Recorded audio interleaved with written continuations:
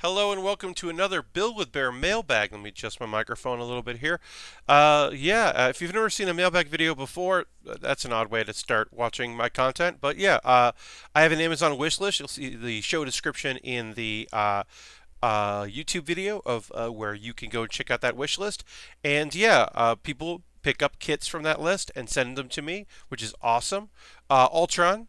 From the chat, Ultron 100, picked this up, shipped it from Japan. It was stuck in customs for a while for some strange reason.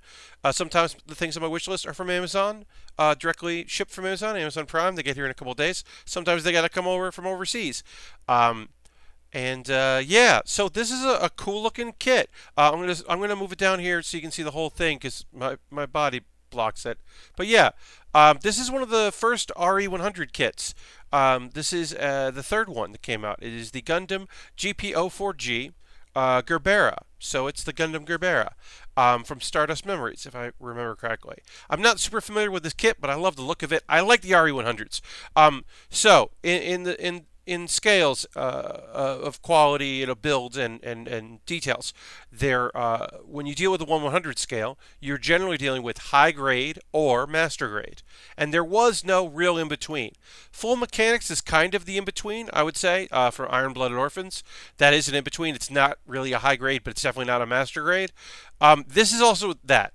This is a way to do kits that, in many instances now, RE100 are where you're doing your kits that you're never going to make a master grade of that because of the size of the kit in scale, or because it's not the most popular kit in the world. You're not going to make a master grade of it because you're not going to sell X number of units. So that's where the RE100 comes in.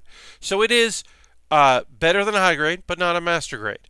It is equivalent, I would say, of probably like a real grade in the 144 scale, which is certainly more detailed than a high grade.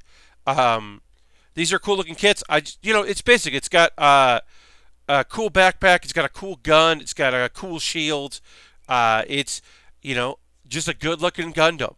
And this will be a nice fun build. There's some stickers, and we'll of course do that. And also the RE100 instruction manual is great. The RE100 never fail. I'm always really excited about that. Showing you what it's going to look like, showing you what all the components are. I mean, look at that. I'll turn it around so you can see better. Look at that leg information right there. That's awesome. That's all the components and how they're going to interlock. It's very helpful. So the thing with RE100 kits is that they're not necessarily the most labor-intensive builds, much like a high grade rather than a master grade. So this is like a 2-stream build probably instead of a 3 to 4 stream build like you would have with a master grade. A 1 to 2 instead of a 3 to 4 is what I should say. Or 2 to 3. I don't know. I'm rambling a little bit. But anyway, Ultron, thank you for this. And thank you for watching this video. Twitch.tv/PatBear is the streaming channel. YouTube.com/PatBear is the YouTube channel. That's where you're going to find all my content. Please come watch the stream.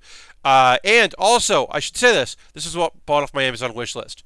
But some people, when they can, want to avoid Amazon, and I get that. So you also see a link to the USA Gundam store. USA Gundam store is a store that I think does great work, and they have great deals, and that's an alternative. They don't have a wish list like Amazon set up, but you can buy a gift card, and then you could send me a tweet. My DMs are open. Or you could send me a whisper on Twitch and go, hey, here is a gift card code that I got in my email. You can use this, put it towards whatever kit you want to buy. So you could do that. That's an alternative. And I want to say that here on BWB Mailbag, because I often say it on my streams, but I don't say it in the mailbag. So I want to say that. Anyway, thank you very much for watching this. This is a 2015 kit because this is the beginning of the RE line. So it's not too old, but it's not a brand new kit. But it's going to be a fun build. So I'll be working on this once I finish the Astray Blue frame, because when you buy something on my wish list, you jump the queue. And even though I want to build the stuff that I bought at New York Comic Con, I cannot build it until this is done.